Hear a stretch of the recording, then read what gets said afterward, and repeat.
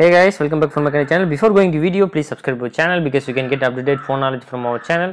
And in this video, we will learn about how to check a storage detail and about phone in the Redmi 9 Prime phone. And then here we go. First of all, open the setting on this device. After that, you can check here about phone option. Click on that, and then you can check here device name and then storage detail. Like this phone is 128 GB internal. You can check on the system storage, and after you can check all spec like RAM detail, RAM 4 GB, and then version detail, Android version like now Android 10 available here, and internal storage and external storage. And that's all. Thanks for watching. Please like, share, comment also. Thank you very much.